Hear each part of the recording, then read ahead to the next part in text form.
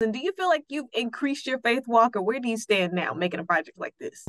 When I am tasked with portraying Jesus to the world, it's very important that you know him as well as possible. Yeah, I've been a believer my whole life, but I also recognize that a large part of our audience may not be. So I'm trying to make sure that for my own purposes and for the purposes of the show, that I'm accurately portraying who Jesus is, but also making sure that I'm doing it in a way that also recognizes that for some people it's a historical drama. But for me personally, I'm making sure that over the last couple of years, as I have looked through the Gospels and as I have studied the historical context and the cultural context, that it's getting even deeper into my heart and into my life. And one of the things that I've really noticed more than anything else is that Jesus, when he was here on earth, was very personal. He was very intimate. We oftentimes think of him on stained glass windows or as statues, or we think of him as speaking to the masses. But more than anything else, he was speaking to people on an individual level. He knew exactly what was in their hearts and what they needed. And that's been something that has really, I think, gotten to me more than ever over the last couple of years, and has certainly benefited and grown me significantly. So now do you feel like this is the best time to tell his story? Well, I think there's always a good time to tell the story of Jesus, but I do feel like the last few years have been a perfect storm.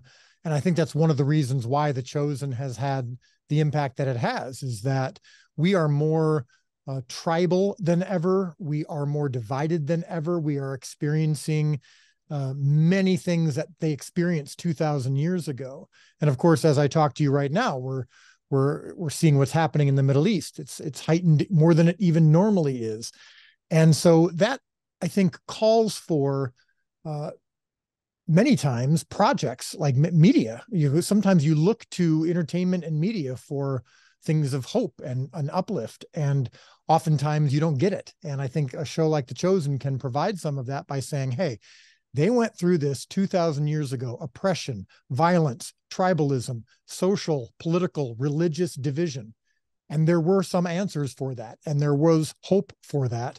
And some of that may actually apply today.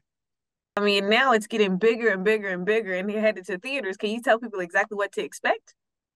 Yeah, so season 4, one of the reasons why we are releasing all of the episodes in theaters this time around is because this season demands to be seen not only on a big screen, but with other people. I think you're going to need some comfort.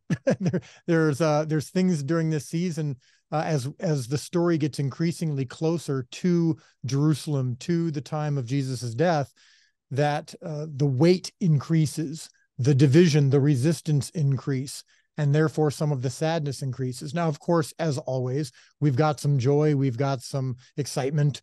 There's certainly going to be many moments where you're laughing, where you're happy, where you're feeling optimism, but there's also some weight and some sadness this season, on a big scale, against a big backdrop. So we really want you to experience with a big screen and the surround sound. It's going to be very immersive, but it's also going to be immersive emotionally. And I think it might be good to see it with a crowd.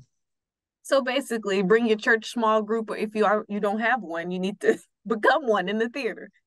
Yeah, if you're not part of a community, and you're going to even going by yourself or with